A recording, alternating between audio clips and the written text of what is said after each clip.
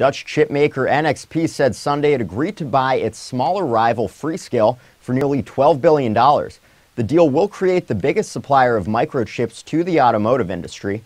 The merger will create a combined company worth over $30 billion. Freescale makes microprocessors and microcontrollers for cars and industrial equipment. NXP also makes chips for cars, but has benefited recently from selling chips that help smartphones communicate with other devices nearby, allowing for increasingly popular mobile payments. Both companies' share prices have risen sharply in the past year as industrial companies have been designing more communication and sensing technology into their equipment to gather more data and allow for more automation. Freescale shares are up nearly 60% over the past 12 months, while NXP shares are up more than 50%.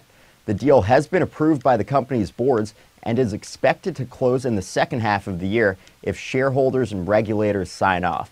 For The Street, I'm John Kostakopoulos in New York.